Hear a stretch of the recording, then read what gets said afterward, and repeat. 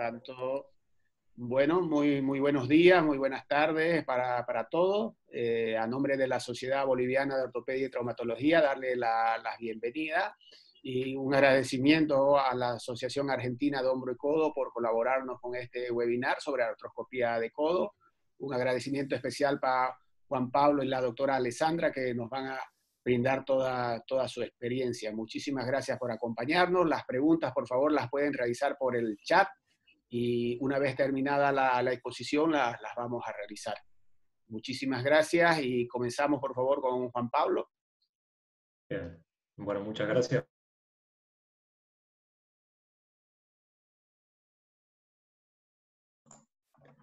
Ahí está, me escuchan, ¿no?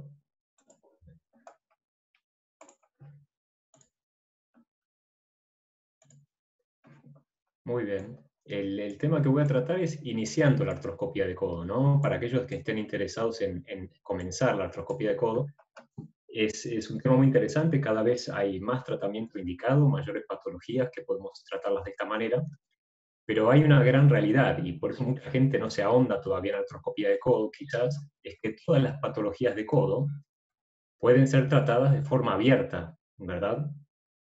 Eso es una realidad a la cual todavía no le podemos escapar. Entonces, ¿por qué hacemos artroscopía de codo?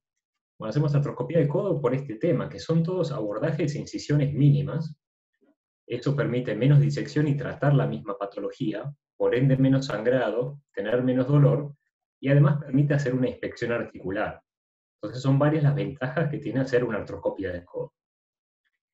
Ahora, este es un caso muy sencillo, ¿no? Este era un paciente de 34 años de edad con limitación de la extensión del codo por un osteofito marginal muy evidente.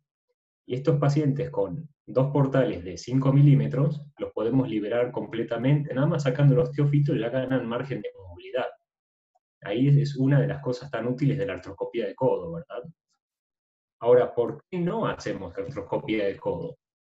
Bueno, este es el mayor tema, ¿no? Porque hay riesgo de lesión neurovascular. Eso es la verdad. El codo es una articulación compacta, es profunda, y salvo su cara posterior, ¿verdad? Y está en zona de tránsito neurovascular. Y uno no está tan acostumbrado a hacer artroscopía de codo como artroscopía de otras partes del cuerpo. Requiere una metodología artroscópica. Ahora, toda esta metodología artroscópica y la forma de hacer la artroscopía de codo ha ido evolucionando alrededor de que sea un procedimiento seguro, ¿no? Porque si el mismo procedimiento lo puedo hacer de forma abierta y por hacerlo de forma artroscópica voy a tener una lesión neurovascular, no vale la pena hacerlo. Entonces, el objetivo de esta presentación es repasar los aspectos de seguridad para una artroscopía de codo, algunos conceptos básicos de cómo iniciarla y describir los portales básicos nada más. Después Alessandra les va a comentar mejor cómo ver todo el codo en profundidad. Entonces, algunos pasos que pongo para un procedimiento seguro, deben haber muchos más, pero estos para mí son los principales. Lo principal y primero es el conocimiento de la anatomía regional. No podemos dejar de saber en detalle dónde están las estructuras neurovasculares más importantes del codo, sobre todo su relación con las estructuras óseas, que es lo que nos va a servir a nosotros de referencia externa para ingresar al codo y trabajarlo. La posición del paciente es muy importante. Puede ser de forma supina, con el brazo colgando, en forma prona o en decúbito lateral. A mí me han enseñado a hacerlo en decúbito lateral y yo tuve la suerte de aprender de hacerlo de gente que hace muchas artroscopías de codo por año. Me parece muy seguro, no solo para nosotros, sino para el anestesista, que puede tener acceso fácil a la vía aérea, y nosotros lo colocamos en un soporte, lo ponemos en decúbito lateral con un soporte del brazo. Entonces el codo tiene poco movimiento lateral, pero nos permite hacer flexión y extensión del codo. Es una forma muy segura. Entonces cuando yo trabajo la artroscopía de codo, trabajo de frente, nadie me molesta, y fíjense que la disposición parece mucho a la artroscopía de una rodilla, ¿verdad? Otro elemento de importancia y seguridad cuando trabajamos en el decúbito prono o lateral, como es este caso, es esto: tener un vendaje elástico alrededor del antebrazo para no permitir que discurra líquido articular o líquido con el cual estamos trabajando hacia el antebrazo y genere un síndrome compartimental. El insuflado articular, otro paso para un procedimiento seguro, para mí es muy importante. Hay gente que no lo hace, pero la verdad es que está demostrado que cuando insuflamos la articulación antes de la cirugía, colocamos solución fisiológica, los nervios se van a alejar del hueso. y eso me da un rango de seguridad. Y lo otro interesante es que además genera resistencia para poder penetrar la cápsula con mayor facilidad, especialmente con el trócar inicial que colocamos. Aquí un videito de cómo estamos colocando el insuflado. Estamos usando el portal medio lateral entre el olecrano, el epicóndilo y cúpula radial. Fíjense que siempre pintamos las estructuras óseas sobre el codo antes de empezar la cirugía. Después el codo se puede distender y perdemos las referencias anatómicas. Entonces las estructuras óseas las pintamos, las dejamos marcadas, insuflamos la articulación. Después les voy a mostrar del lado medial cómo pintamos también el nervio cubital, que es muy importante. Bueno, y los portales, les voy a describir de forma general cómo ubicamos los portales, cómo los hacemos. Y los portales nos sirven para dos cosas: para colocar la cámara y tener visión articular, que es de fundamental importancia, y para colocar instrumentos de trabajo.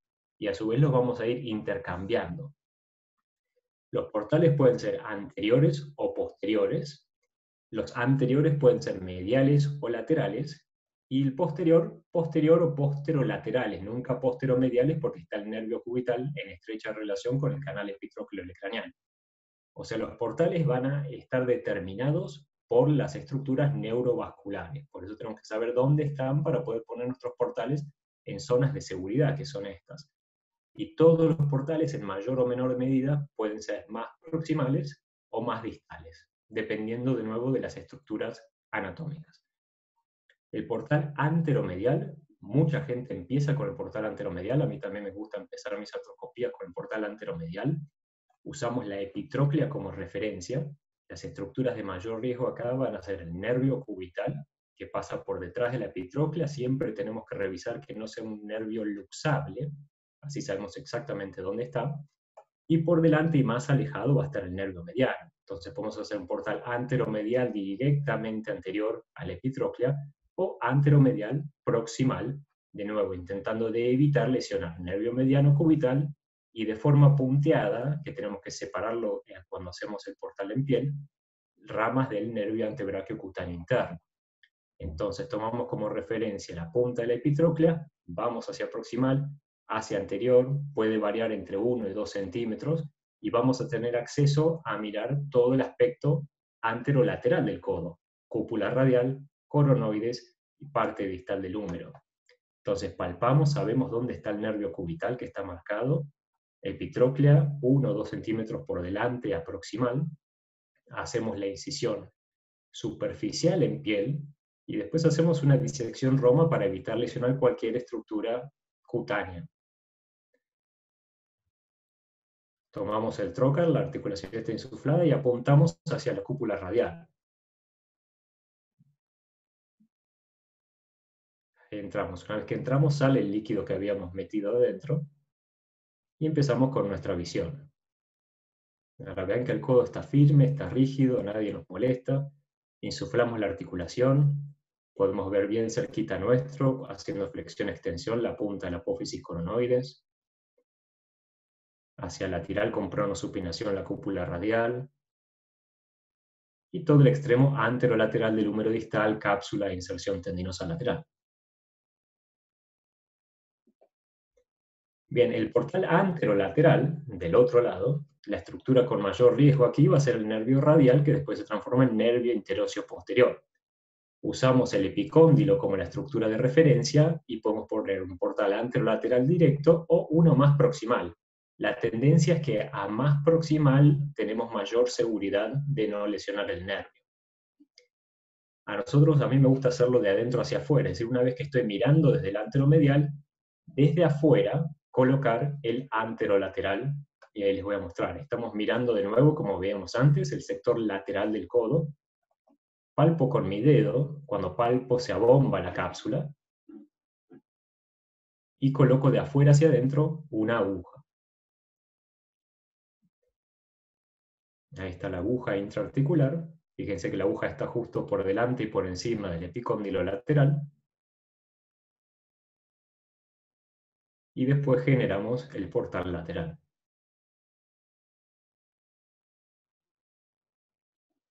De nuevo, la incisión en piel es bien superficial y después trabajamos de forma roma profunda.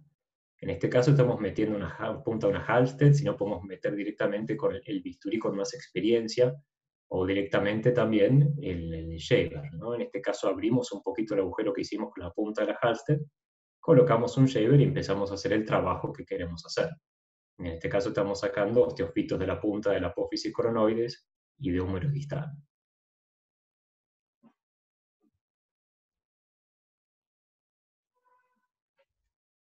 Y una vez que terminamos con el trabajo en el compartimento anterolateral, y si queremos cambiar de portales, también hay formas de hacerlo de forma segura. Ahora les voy a mostrar. Aquí estamos sacando el osteofito del húmero distal.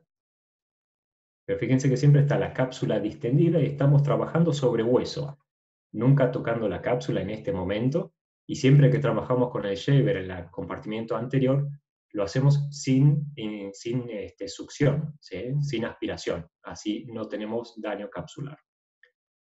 Una vez que terminamos de hacer el trabajo anterior, vamos a cambiar los portales, y en vez de sacar los portales y empezar de nuevo, apunto el shaver hacia la cánula, donde tenemos la cámara, y voy retrocediendo con la cámara, y adelanto el shaver adentro de la cánula. Entonces no necesito sacar los portales para perderlos, para intercambiarlos, digamos, ¿no?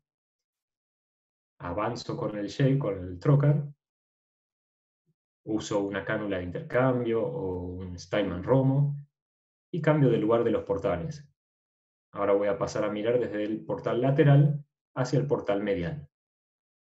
Y esa es una forma segura de cambiar los portales y seguir trabajando en el compartimiento sin perder referencia de las estructuras óseas, especialmente cuando el codo se empieza a inflar un poquito. El compartimiento posterior, por suerte, es más sencillo en cuanto a seguridad, porque el único nervio que tenemos que tener en cuenta aquí es el nervio cubital. Mientras estemos alejados del piso del canal epitrócleo-craneano, la zona medial del tríceps en sí, estamos seguros y podemos ir trabajando en toda esta franja, desde el portal posterior directo, uno más proximal, uno posterolateral o el medio lateral, estamos seguros. Inclusive aquí el uso del bisturí puede ser directo a través del tríceps hacia la fosa olecraniana o hacia el hueso. ¿Sí? Ahí hicimos el portal directo posterior, ahora estamos haciendo uno posterolateral por el lado lateral del tríceps, pero vean que siempre trabajo lejos del nervio cubital. Lo dejo aquí marcado, ya sé dónde está.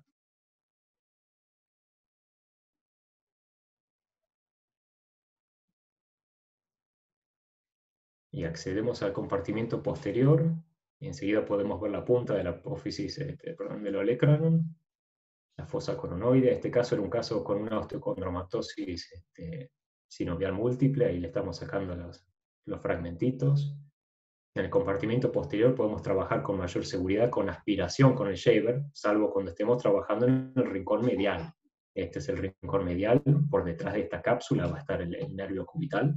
Esta es la zona que hay que tener cuidado, en la zona posterior. Pero después podemos trabajar con comodidad mientras estemos cerca del hueso.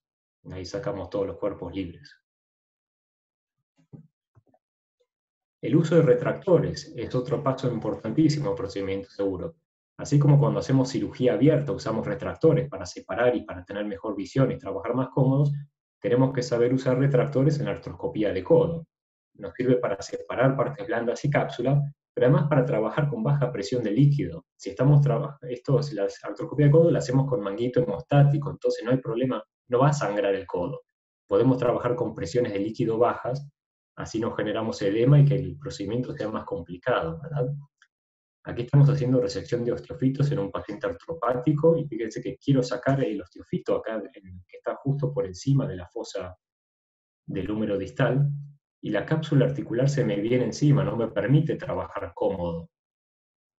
Entonces en estos casos colocamos un portal lateral más proximal, cerca del hueso, y utilizamos cualquier elemento romo para separar la cápsula. Ahí entramos con el elemento, separo la cápsula articular, sin necesidad de aumentar la presión del líquido articular en el codo, y podemos resecar osteofitos con mayor seguridad y mayor tranquilidad.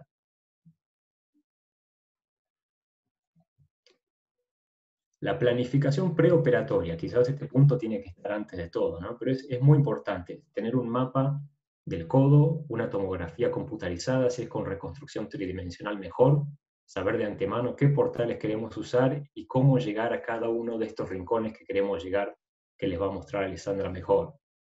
Uno de mis maestros que me ha enseñado muchísimo artroscopía de codo, Juan, él decía que antes pasaba aproximadamente entre media hora y una hora de la cirugía mirando la tomografía, teniendo ese mapa, ese registro en su cabeza antes de empezar a operar, para evitar cualquier complicación. Entonces, la suma de todos estos elementos hacen que sea un método sencillo y seguro para el paciente, pero todo esto lo más importante es conocer mis límites. Entonces, empezar con casos más sencillos a más complicados, a medida que me siento más cómodo con la anatomía del codo, que siento que puedo trabajar en un espacio libre y cómodo, voy avanzando. Mi recomendación es empezar con resecciones de cuerpos libres, después con resecciones de osteofitos, tenotomía en casos de epicondylalgia lateral, y así progresivamente ir avanzando, pero a medida que uno se sienta cómodo trabajando con seguridad en el codo. Bueno, espero que les haya sido útil esta presentación. Y los invito a todos a visitar ortofleximal.com, que tenemos procedimientos quirúrgicos paso a paso para que puedan disfrutar. Muchísimas Bueno, gracias. muchas gracias. Juan Pablo, excelente presentación. Tenemos unas cuantas consultas, por favor. Sí. Aldo nos pregunta si lo hace con bomba de presión y si es así, ¿a cuánto? Sí. Yo lo hago con bomba de presión porque estoy acostumbrada a hacerla, pero le pongo el flujo en 80, pero la presión, los milímetros de mercurio, entre 20 y 25. Muy, muy bajo. Lo único que dejo es que salga un chorrito de líquido para que distienda un poco la cápsula. Y a partir de eso no me muevo, uso retractores. Perfecto, muchísimas gracias. Patricio Moggio, de Argentina, ¿qué diámetro de óptica utiliza? La de 4 milímetros, la misma que rodilla y hombro, ¿sí? Eso es una pregunta que nos hacen con frecuencia. Hay que recordar que este es un procedimiento que es intracapsular, pero es extraarticular. Salvo que sea un codo inestable, nunca vamos a entrar entre los huesos, sino que vamos a trabajar por delante o detrás de ellos. Con 4 milímetros estamos muy bien. Tenemos una pregunta de Víctor Naula. Dice, Luigi Padersini, antes de iniciar la artroscopía de codo, realizaba transposición del nervio ulnar. Si se sigue utilizando o ya no. No se hace de rutina, sí se hacen para los casos de rigideces de codo que hayan estado mucho tiempo con menos de 100 a 90 grados de flexión. Mínimamente hay que descomprimir ese nervio o transponerlo si es necesario, pero si uno lo transpone, tiene que saber exactamente dónde está si quiere hacer una artroscopía de codo después.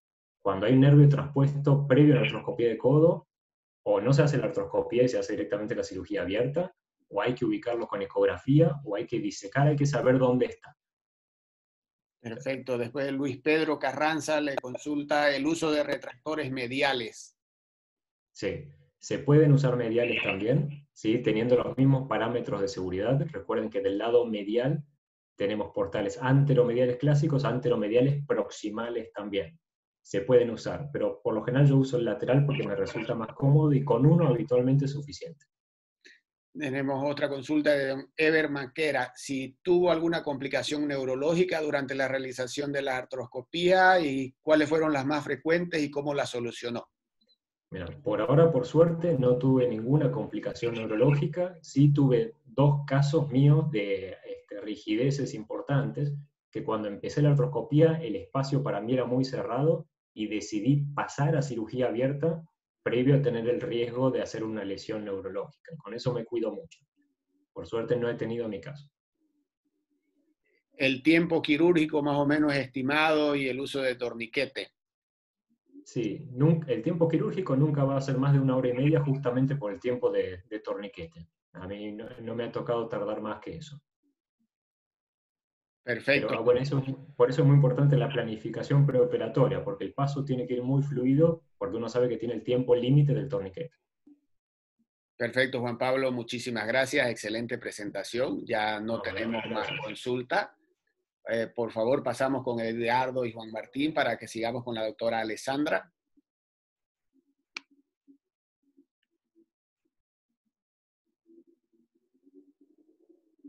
Hola a todo el mundo. Yo hablaré en English. I'm sorry. but I'm trying to learn Spanish, but I'm not so good now. I saw from the talk of Dr. Simone. Can you see the presentation? Can you hear me? Can you see the presentation?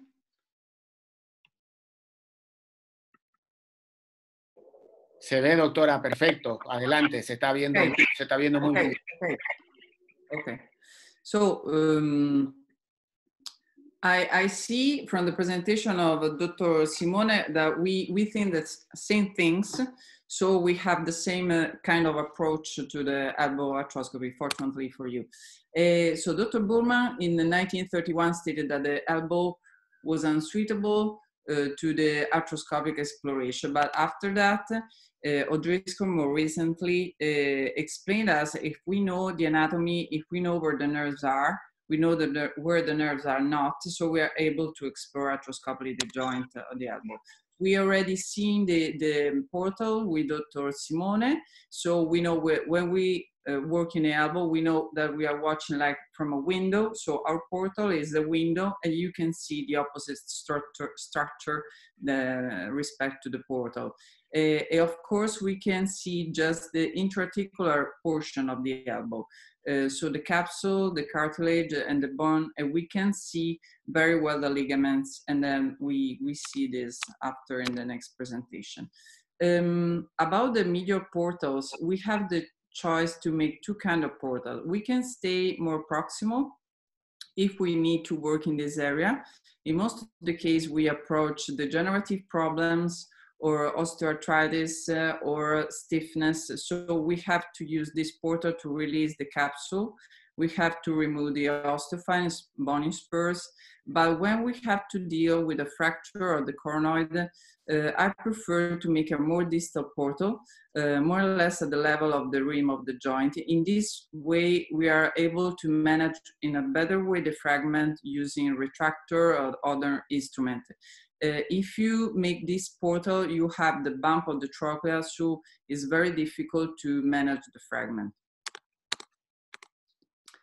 And we already see the posterior portal. I would like to stress that it's very important to go here in the medial gutter to check for look for loose bodies, potentially loose bodies. We know that behind the capsule, we have the ulnar nerve. And this is the central area of the posterior side. And we normally use the posterolateral portal to see the olecranon fossa, but in some instances, if you have a bony spur around the olecranon, you are not familiar with the shape of the olecranon, you can put the scope here, then you can see the symmetry of the olecranon. It's easier for you to understand the shape of the olecranon that's removed. And this is a very important point for me to reach this area. So you have to slide along the lateral ridge of the olecranon, then you have to turn the scope anteriorly, and you can reach this area. This area is, I suggest you to try to make this kind of movement every time you have to treat an elbow arthroscopically, because it is a tough area. Most of the cases are full of soft tissue, the synovitis, sometimes you can find osteophyte. If you are able to reach this point easily because you are used to do it every time, it's easier for you. On the other hand, if you do it once in a while, it could be difficult.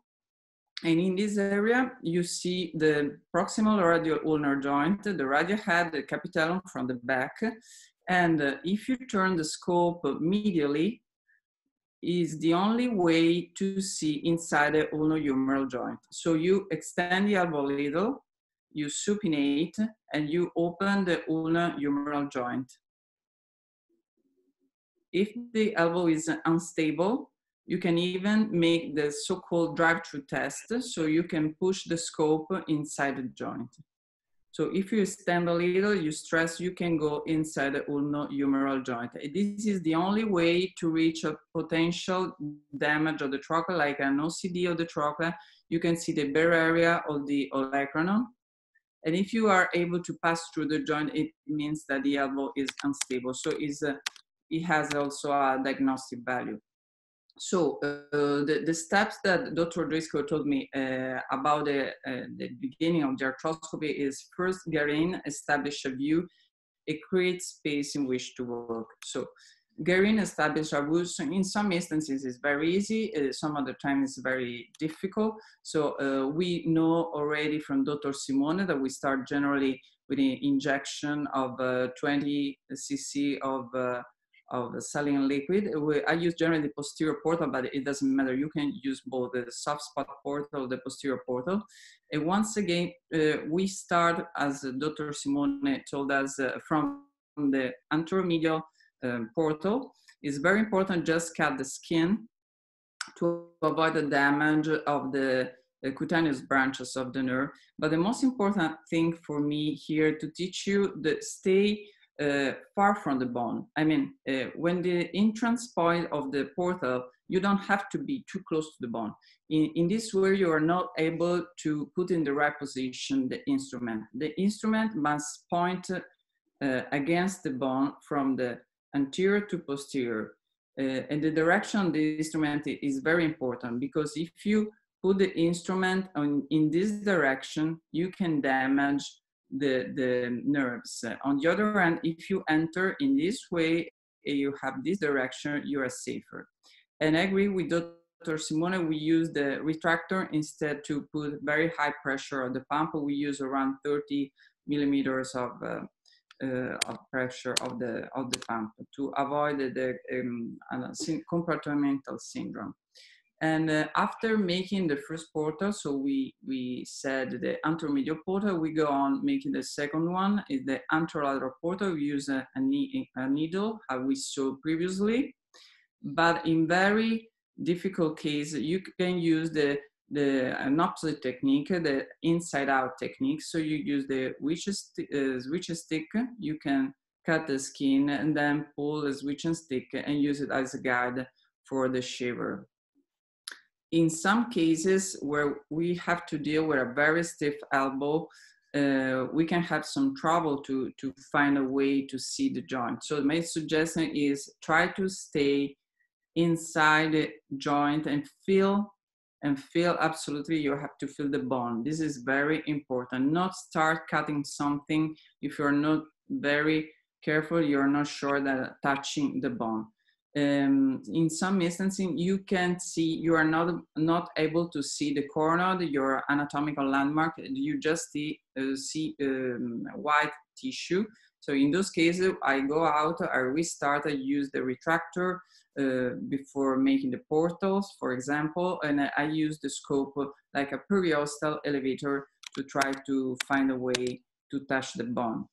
And after that, you have to start to releasing, you have to start to create a space in which to work. So first, you can remove the synovitis, and we generally start from the entrance point on the portal. So we release the soft tissue on the supinatory crest, what we are doing now. This is most of the case the procedure that we do when we have to treat a lateral epicondylitis. So we open the capsule, we release the supracondylar crest. In this way, you detach the anterior capsule from the humerus, so you open the space. And using retractor, you can see that very gradually, you can have a bigger space in which to work.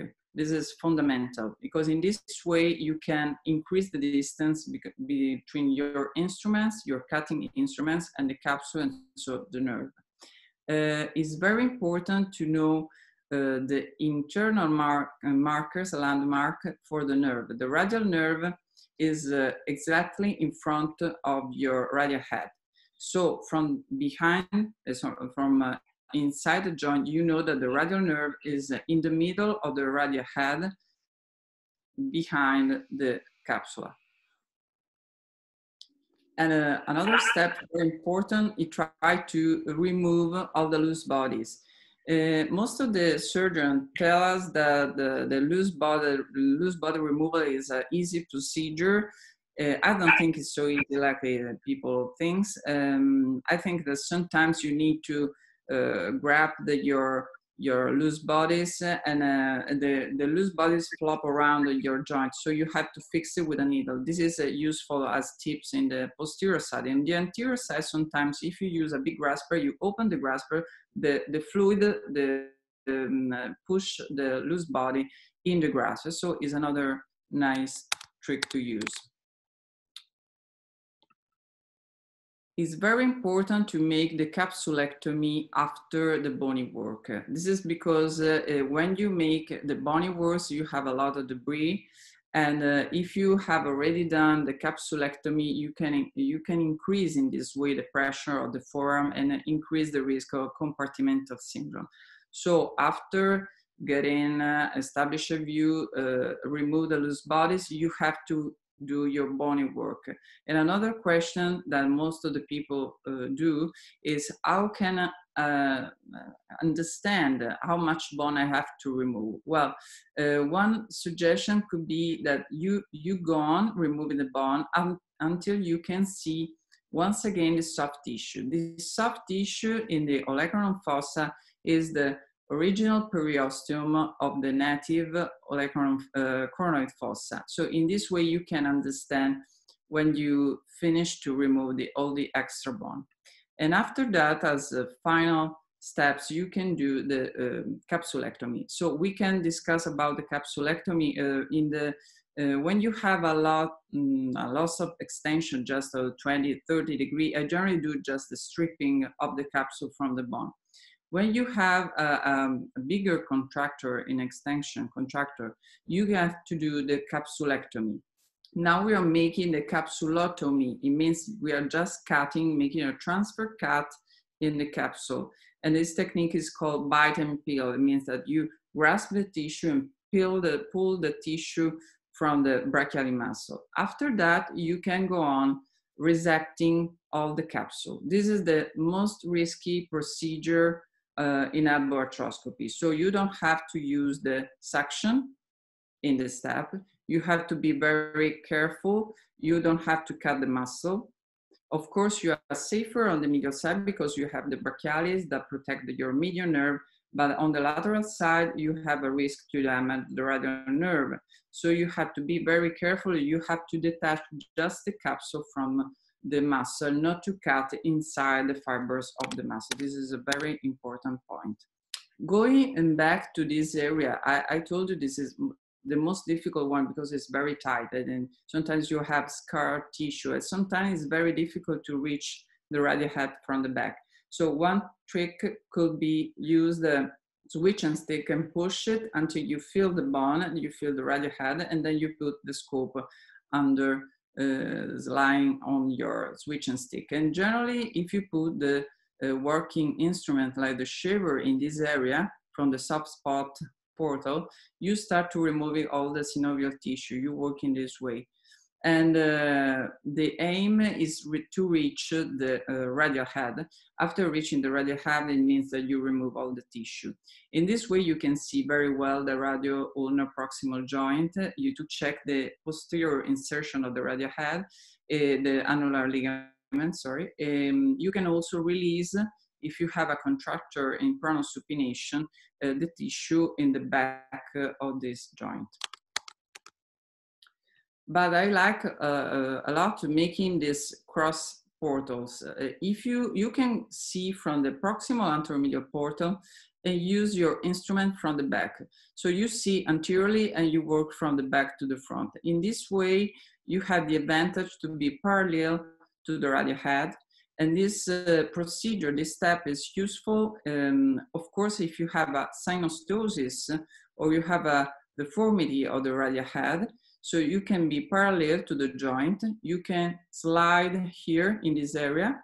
So it's very useful and is the only way to release completely the radial head, because if you enter from the anterolateral portal from this direction, you are not able to go here. If you watch anteriorly and work from the back to the front, you are able to work in this area. And now we went back on the posterolateral portal and the soft spot portal to release the posterior side. Same tips as if you want to make a resection of the radial head for the same reason. You are parallel to the radial head and to the joint, so you can make a very nice resection, very symmetric, working from the back and watching from the front.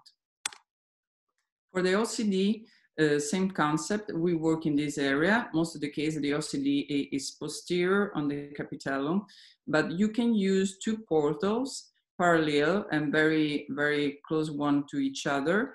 You can use the same portal, you can make two portals. In this way, you are able to see the capitellum from distal to proximal.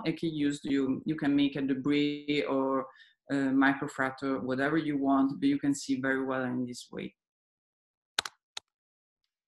The last option, there was a case of HO around the radial head. It's very important in this case of HO to try to understand the relation between the HO and the nerves, particularly in this case of the radial nerve. As you can see, the patient has a pre-op good flexion extension, it has a loss of supination. So after watching carefully the CT scan, we decide to remove the ossification with a through arthroscopy. And same concept, in this case, we have a high risk of injury of the radial nerve. So we have to detach the soft tissue from the bone.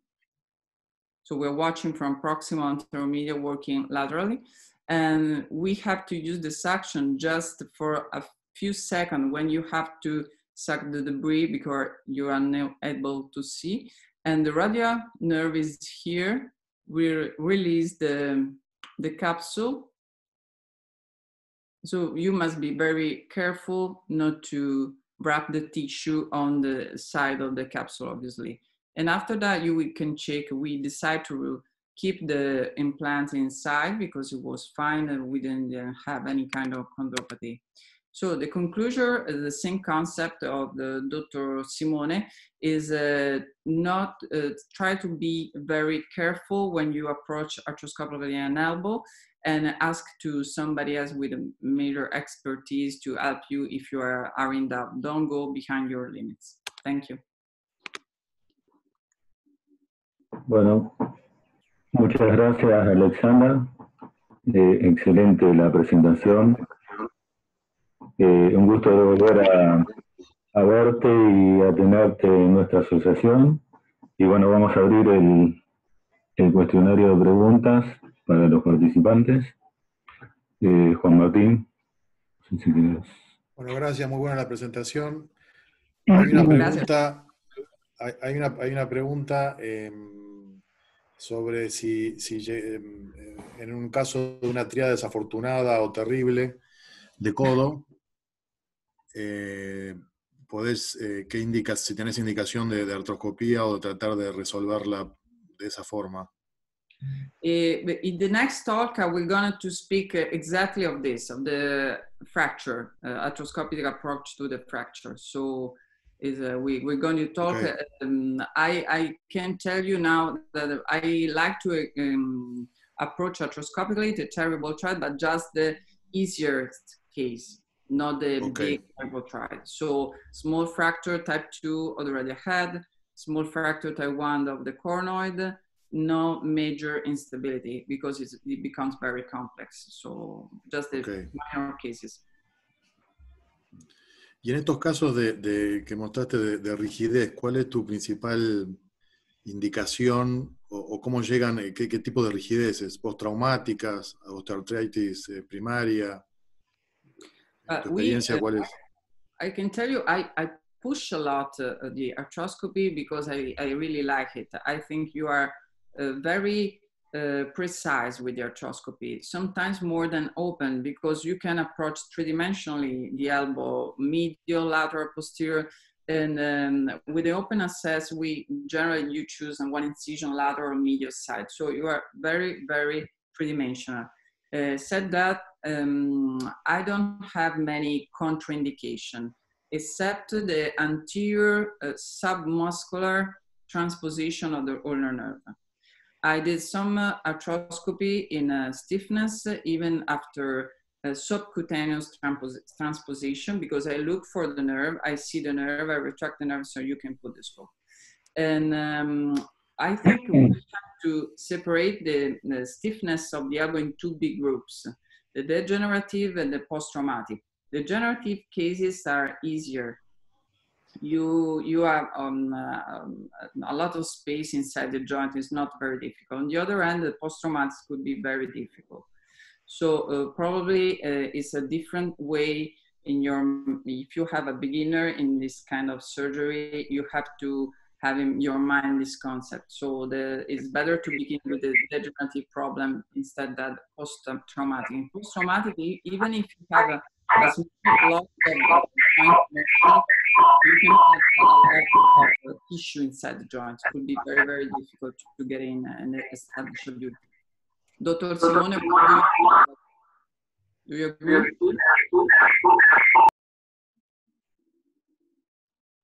Se escucha una interferencia. Sí, ya se liberó. Bueno. Hay una pregunta. In which cases do you indicate radial head resection?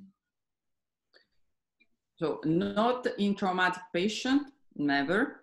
But in some cases of degenerative problem, if you visit the patient, examine the patient before the surgery, and the patient complains of the radial humeral pain, and we generally do like a compression test. We ask to the patient to push in supination and pronation against resistance. If the patient complains about the lateral pain, it means that probably the pain of the joint are related to the bruise of the radial head. Of course, most of the cases that they complain about pain, they also have a CT scan that show you gels and arthritic joint but are very selected cases. I remember I've done a few cases of the resection of the radial head. So just in a very sharp pain on the lateral side in osteoarthritic elbow that you have to approach with a release and osteophyte removal, because in this way you increase the instability. So very, very often you see the arthritic joint on the lateral side, but the patient is asymptomatic. So be very careful not to cut a radial head if the patient is asymptomatic on the lateral side, because you risk instability. It's a question from André Leg to both speakers. Are you releasing the cubital tunnel by arthroscopy? You mean the release of the nerve? Yes. I don't do it because I think it's risky. Sometimes you waste a lot of time. So if I had just to do the ulnar nerve neurolysis, I do by open with a small incision. If we have to do the neurolysis in association to the arthrolysis, I do first the nerve, isolate the nerve. I don't transpose rectilinearly the nerve. I just make the neurolysis, and then I do all the surgery. And after, at the end of the arthroscopy, I use that small incision to resect the posteromedial capsule and to check if there's something like a small burst and osteophyte on the medial side of the joint. But I don't like to do arthroscopically. I don't know if Dr. Simone agree with me, but... Juan comenta que está teniendo un problema con su micrófono. Justo no sé, Rodrigo, si... Juan Pablo Simone.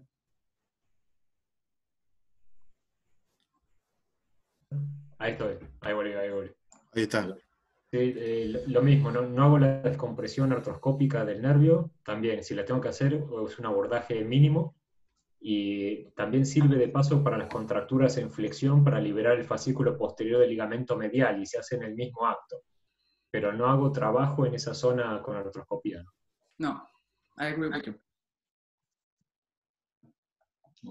Y Alessandra, en esos casos de Juan comentó de una rigidez importante, previo a la cirugía justamente con el nervio, con el cubital, ¿en qué casos hace un release previo o no? So in the past, the indication were if you have a contractor no more than 90 degrees, or if you want to recover more than 40 degrees, or if you have a previous neuropathy. but now the indications are wider. I mean, the indication includes also a loss of just 30 degrees of tension. I talked about this topic with Dr. Duisco. He started to make the neurolysis, even in case just of the 30, 40 degrees of contracture in extension with full flexion, because it seems that the floor of the area of the organ can have many adherences with the nerve. So it's better to release the nerve. In my experience, I do it in any contracture. Okay. I don't do it, of course, in the trauma. In the trauma, I do it just if I have to repair the medial side, I mean the medial ligament. Bueno. Ok. Muchas gracias. Bueno, continuamos. No sé, Rodrigo, ¿te parece con la otra presentación? Okay. Okay, I'll go on. Well, let's go to, okay, let's talk about fracture. Can you see the presentation? Yes. Okay, thanks. So I'll answer to the question about the terrible trial. So we know that arthroscopy is... Sorry, Alessandra. Now we are seeing a list of presentation, not the PowerPoint. Well, okay.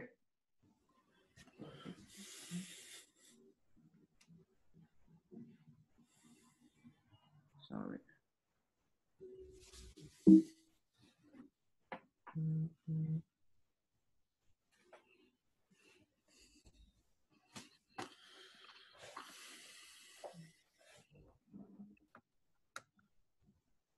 Sorry.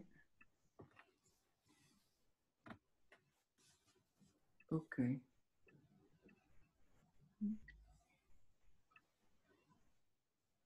I can't find the Zoom now. Zoom. It's here.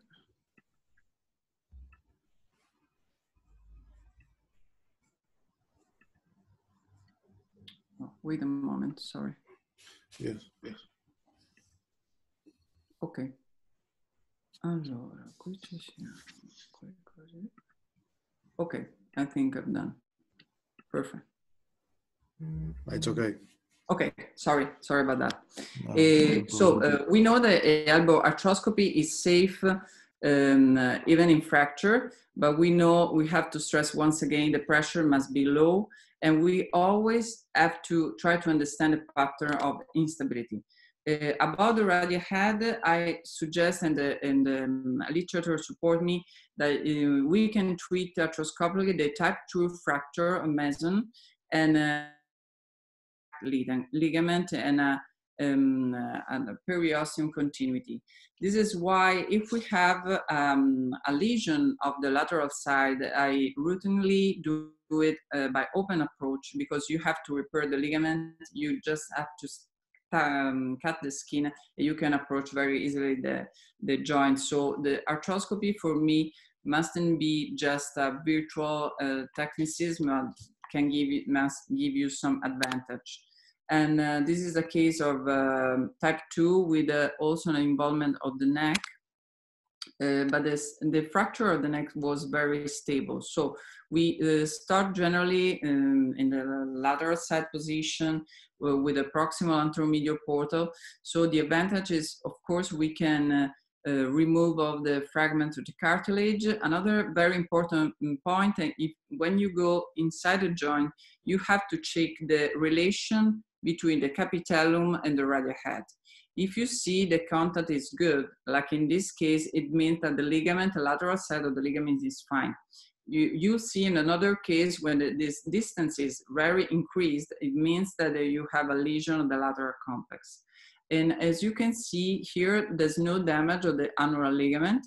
Sometimes we use the annular ligament as a way to keep a reduction of the fragment. So I used in my experience in different instruments, the retractor, and I like to use the chondropic because it's pointed, so you can go inside the fracture, you can turn it, and you can push it back in its position.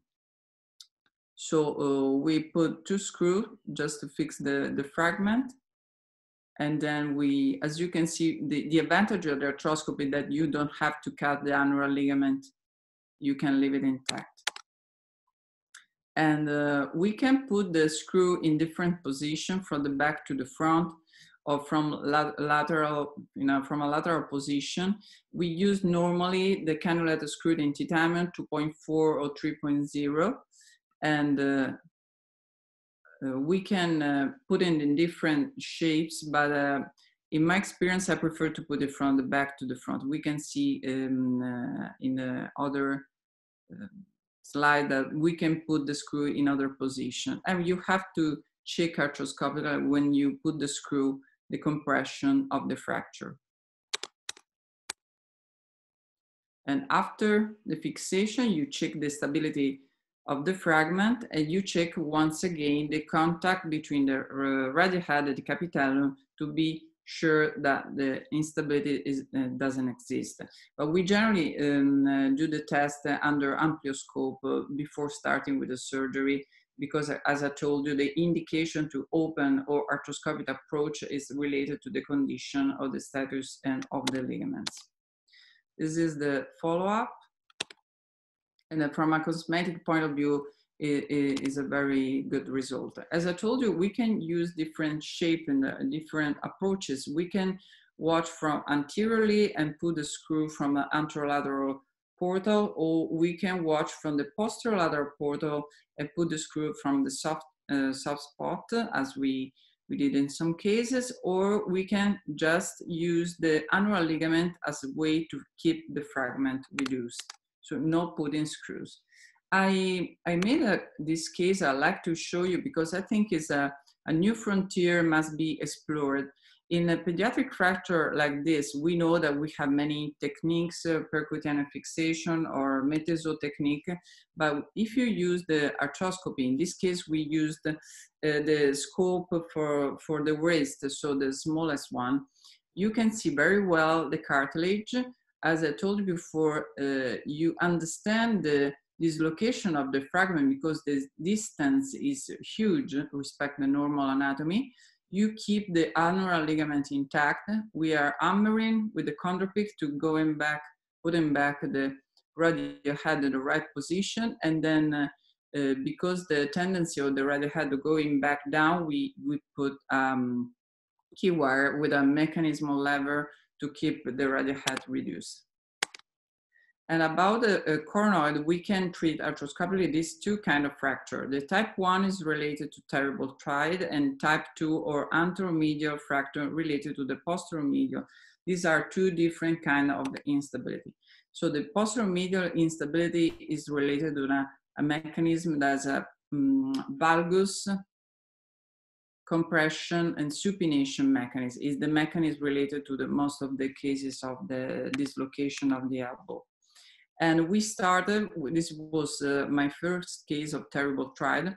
The indication was given by the presence of this fragment in the lateral gather. So we removed this fragment, and then we did osteosuture.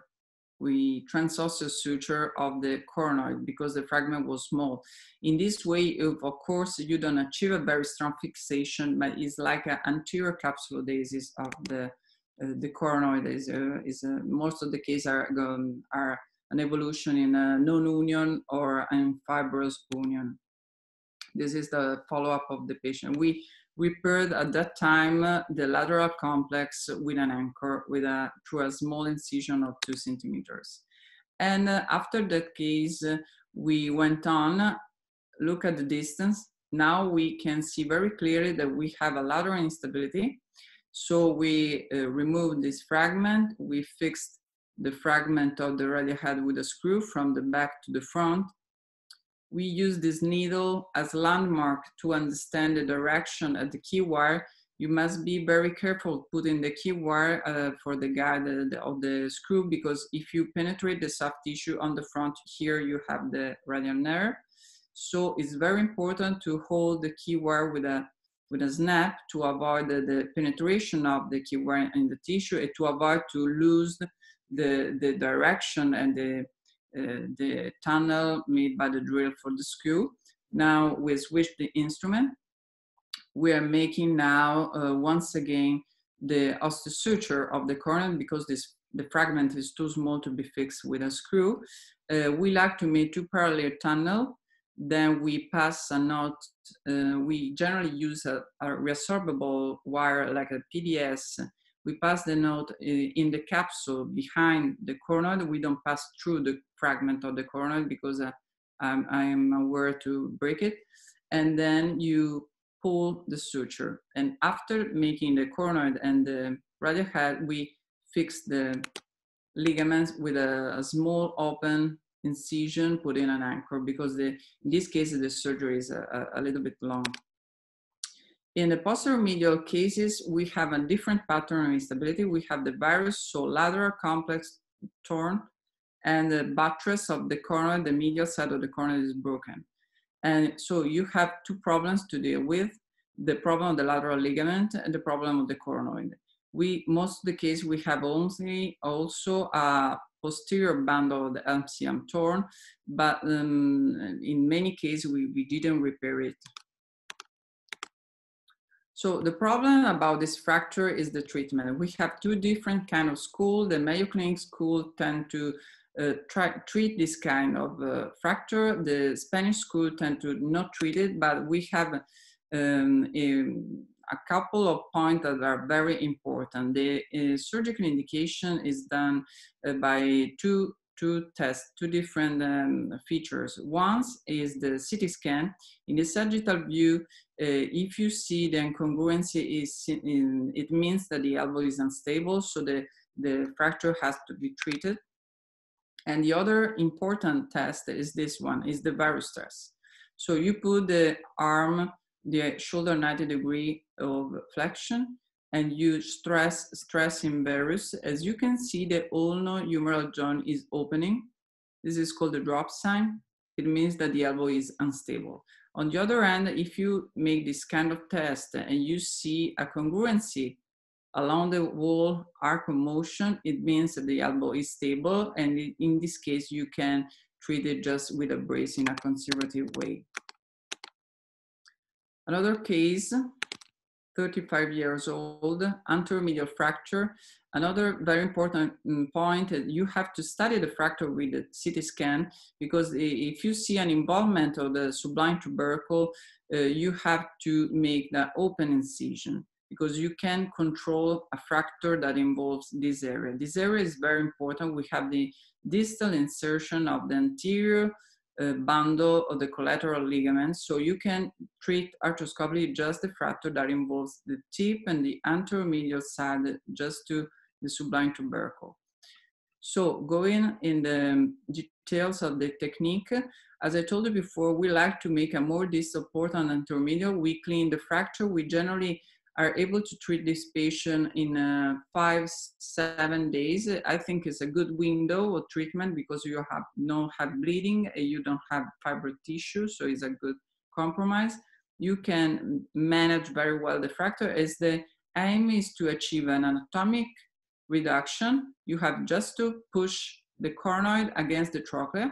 The trochlea is like a template for your coronoid, and you don't have to detach the anterior capsule. So you open the fracture, you put the key wires as a guide for your cannulated screw.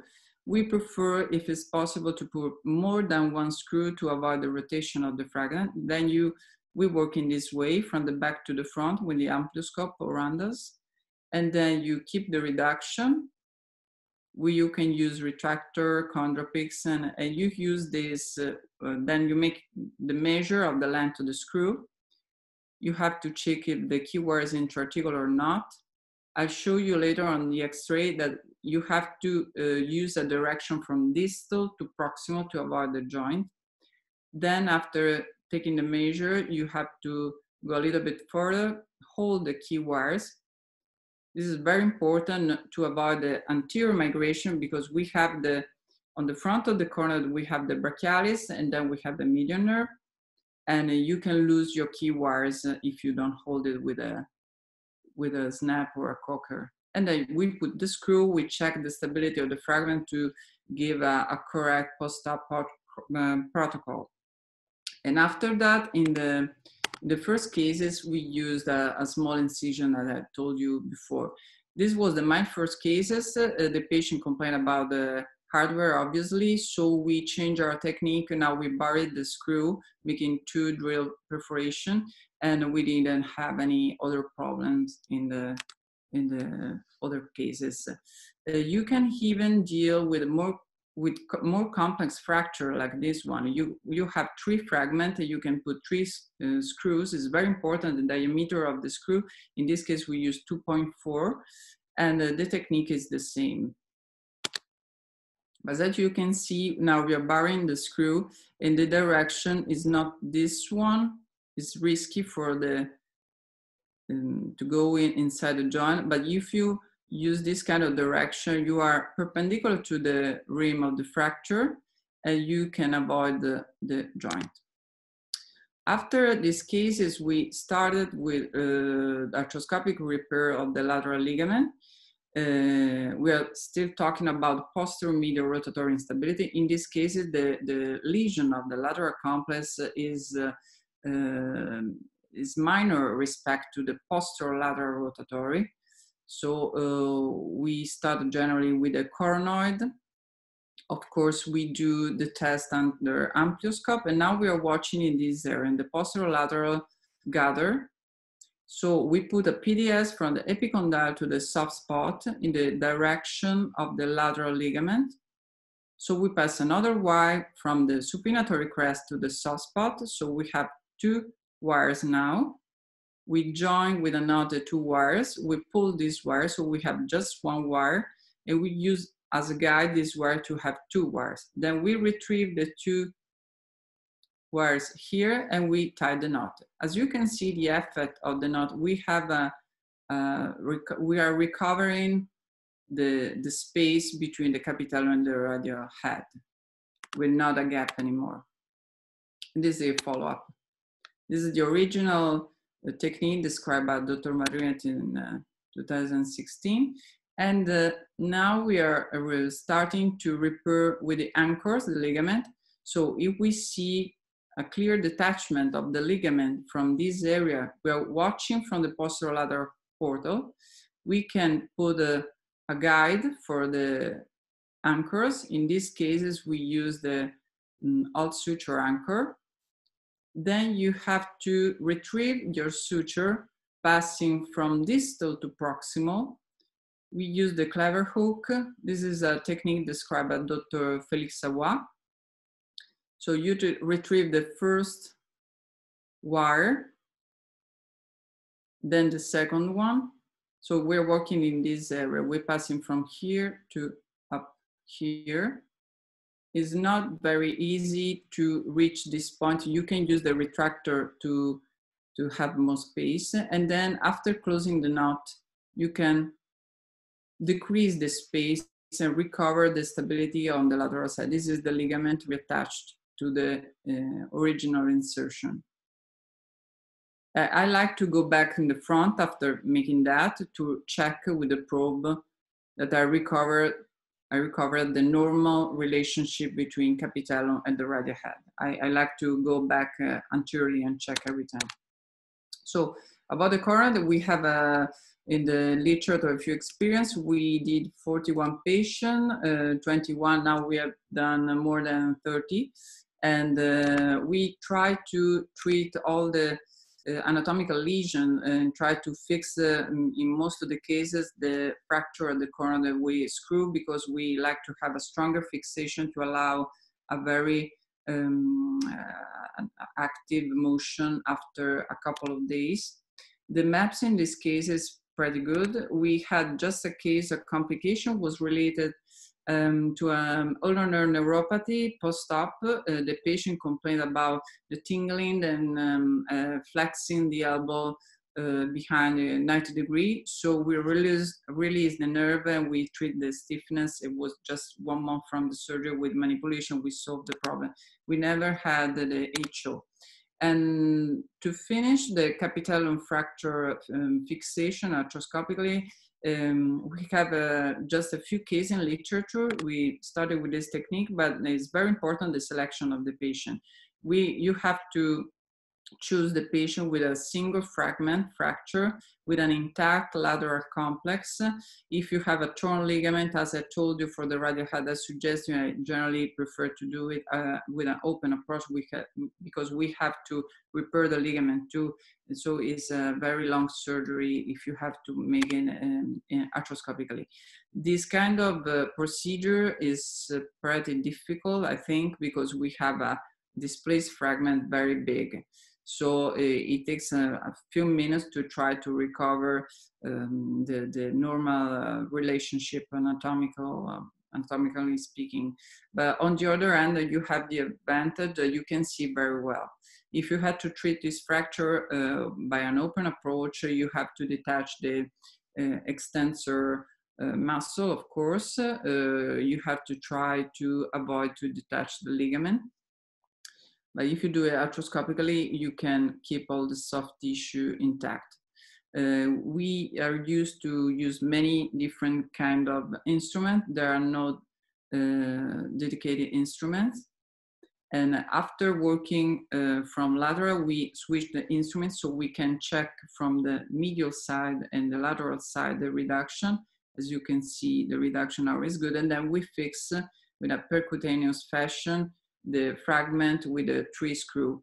We watch with the amplioscope to understand the entry point, and we check with the scope to avoid the penetration of the screw.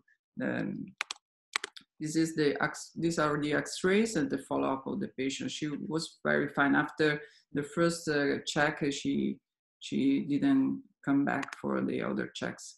For the post-op management, of course, we have to decide our protocol related to the kind of fixation or the quality of the fixation of the ligament that we repaired. Of course, we try to keep the arm elevated for the first 2 days. After that, we started with a motion. We like to allow active motion because the secondary stabilizer are the muscle. We keep the brace for 30 days, and we explain very carefully to the patient to avoid the barrier stress. It's very important. Mainly in the posterior medial rotatory stability. We use generally the indomethacin as prophylaxis for the HO for 3 weeks. And so to finish in the presentation, I will stress once again the importance to understand the pattern of instability. So when we bring this kind of patient in the OR, we just, every time we start with an amplioscopic control to checking the ligament, so you can decide if you feel comfortable to approach it arthroscopically or not. You have to decide the position of the patient. So it's very important to have the clear in mind which kind of structure you have to repair. Thank you.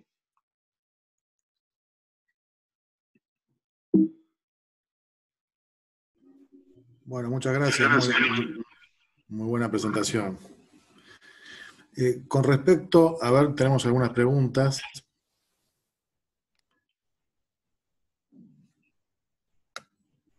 Bueno, hay una pregunta, sí. See, I see I use very often the indomethacin, even in fracture, and more or less every time after the arthroscopy, for 3 times a day for 20 days. And of course, he has a function as an analgesic function too. So I currently use the indomethacin. Bueno, entonces indometacina por 3 días, 3 veces por día. Muy bien. Son muy interesantes esos casos de fracturas más complejas, ¿no? De cúpula de radio proximal. ¿Cómo maneja el control radioscópico y el setup de quirófano? ¿Hacen la artroscopía con el equipo ya colocado o cómo lo We va? generally start the arthroscopy on itself. And then if we have to use the amplioscope, as we do normally, we put the arch in this way, così. Sí. And you have to turn the amplioscope and put it in this way. In this way, you can work with the instrument, lateral and medially, and the instrumentator, the other people of the equipe can help you. Other surgeons prefer to have the C-arm around you, from the back to the front, but in this way, you can't move. Yes. Anybody can help you. So I prefer to put it in this way. I think it is nice. Unfortunately, we have a big one. It is not very useful. Somebody else have a smaller one, so it probably is better, but I prefer to put it in this way. Ok. Ahí está viendo, hay otra pregunta, no sé si le gustan los tornillos bioabsorbibles en OCD cases. OCD is a huge chapter. Sí, es muy grande, un tema, digamos, hay casos puntuales, ¿no? We do, it depends of the site, depends on the size of the fragment, it depends on the site of the lesion. So we studied OCD with MRI, but also with CT scan. CT scan is more important than MRI. They give you an idea of the wall of the OCD. So if we have a good wall, or if you are not able to refix the fragment, so the CT scan is very important. Normally we use more than screws, kind of technique is called an umbrella. So you can do it both by open or arthroscopic approach. You have to make a perforation in the center of the fragment, and you retrieve your PDS wire, and the PDS wire can hold the fragment. Or you can make a cross constructor of the PDS. So instead to use the screws inside the fragment, you can use the PDS that surround your fragment and keeping in contact with the wall or the hole left from the OCD fragment. So we don't use normally screws, we use the PDS if we want to fix the fragment. Yeah. Okay. Respecto a esos casos de lesiones ligamentarias, ¿tenés algún tiempo para pensar en la reparación o pensar en la reconstrucción? No sé en qué momento te llegan los pacientes para el tratamiento quirúrgico. ¿Algún tipo o tiempo para pensar en suplementarlo con injerto de tendón? You mean in acute or chronic cases? Chronic, digamos, o cuál es el tiempo justamente para considerar acute or chronic cases? To consider one or another. I generally prefer, if it is a major chronic instability, I use a graft. I go by open. I don't recall to never convert from arthroscopy to open to reconstruct the lateral side. If I see is a minor instability, most of the case I use the barrier technique with a kind of shortening of the ligament with a PDS. But if I know it's a huge instability, I prefer to make a cochlear incision, a graft. So in most of the case, I decide before the surgery. And in acute cases, the limits is most of the case is around 20 days. 20 days. Okay. If you can use the patient tissue on another bed, but it's very difficult to tell you exactly the right time. But in acute cases, we repair. I never use the graft in acute cases, of course. Resumiendo, la doctora dice que toma 20 días aproximadamente para definir si es agudo o crónico y para definir una técnica abierta con reconstrucción o ir a la reparación que mostró en forma aguda. Edgardo, ¿no sé si tiene alguna pregunta? El doctor Osvandrés está haciendo una pregunta ahí, Juan Martín. Sí, yo quería preguntar si siempre utiliza el gesto de protección para que no se corra el Kirchner cuando introduce el tornillo, con la pinza, ¿no? Con la protección con una... No ho capito. La protección de agarrar el Kirchner para que no se deslice. Siempre.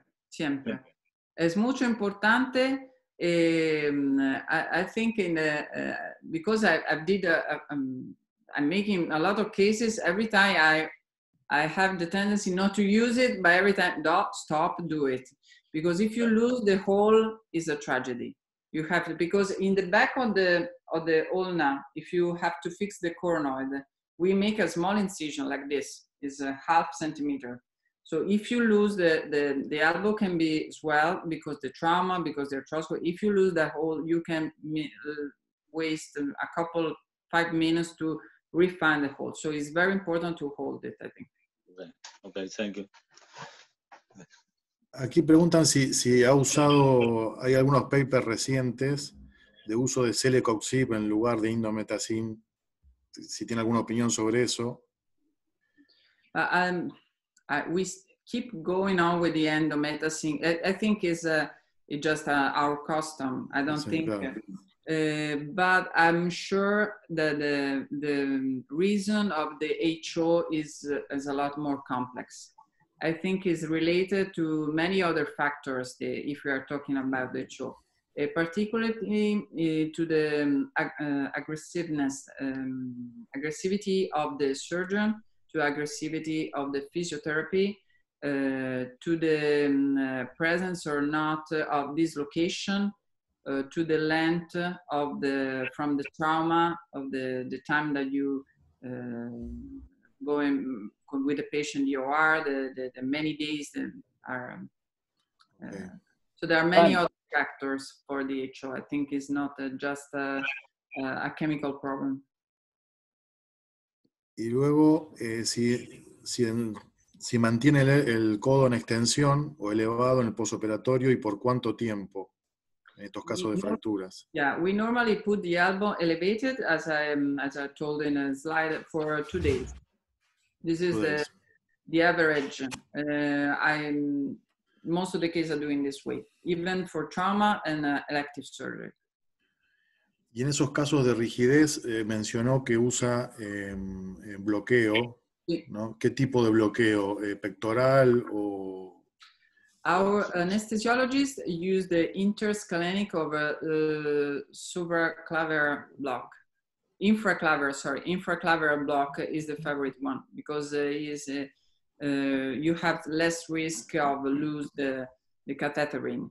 So in the most complex surgeries, we prefer to make the block. Now they put a little bit of an injection of local anesthetic to have an immediate analgesic effect on the arm after the end of the surgery. So we don't check the status or neurological status. But at the beginning, I suggest you to put the catheter in, don't inject anything, then make a general anesthesia. After that, check the neurological status and then inject the local anesthetic. It's better for your para control. To know if you are damaged in the nerves, not. But after a few cases, you can start to inject this something.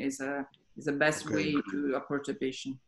La doctora dice que prefiere dejar el catéter, controlar el control, hacer el control neurológico y luego hacer el anestésico para hacer un buen control. Y después, ¿cuántas veces por día hacen digamos, el paciente está anestesiado? ¿Lo van chequeando varias veces por día para movilizarlo? ¿Cómo manejan ese we keep the catheter for a couple of days, for 2 days. So we, in elective surgery, we use like this Statue of Liberty position, and we leave the patient, after 2 days, we leave the patient free. We use CPM machine with the catheter in, but more or less we keep the catheter in 2 days. Because the patient after 2 days are discharged, they have the indometacin. Generally they don't complain a lot about the pain. In post-traumatic patient, after 2 days, we start with a physiotherapy.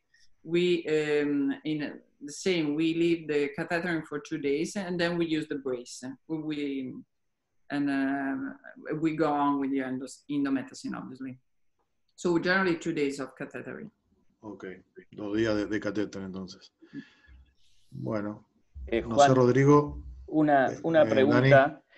Quedó una pregunta interesante de Luis Pedro Carranza con respecto a las... A ver, por un lado diferenciamos lo que es la osificación heterotópica y las calcificaciones, como dos entidades totalmente distintas. Pero yo considero que él se refiere a las osificaciones heterotópicas, tanto Alessandra como Juan Pablo, frente a una osificación heterotópica instalada, que realmente es una pesadilla. ¿Cuál es su proceder? Well, we can treat arthroscopically the ossification, but there are some very important points. We have to study the relation between the HO and the skin, the HO and the nerves. And we have to be sure that we have a very safe cleavage plane if you want to resect the HO arthroscopically. And another point, very important point, is the size of the HO. If we have a huge HO on the posterior medial side of the elbow, it's better to approach it with an open approach. But if we have a small HO on the back, on the front, we have a cleavage plane for the nerve, we can approach it arthroscopically. So it's mandatory to make the CT scan. In the soft tissue windows in the axial plane, we have to follow the nerves, the medial nerve, ulnar nerve, and the radial nerve mainly, to understand the relation between them. But where you are in doubt, it's better to approach it open.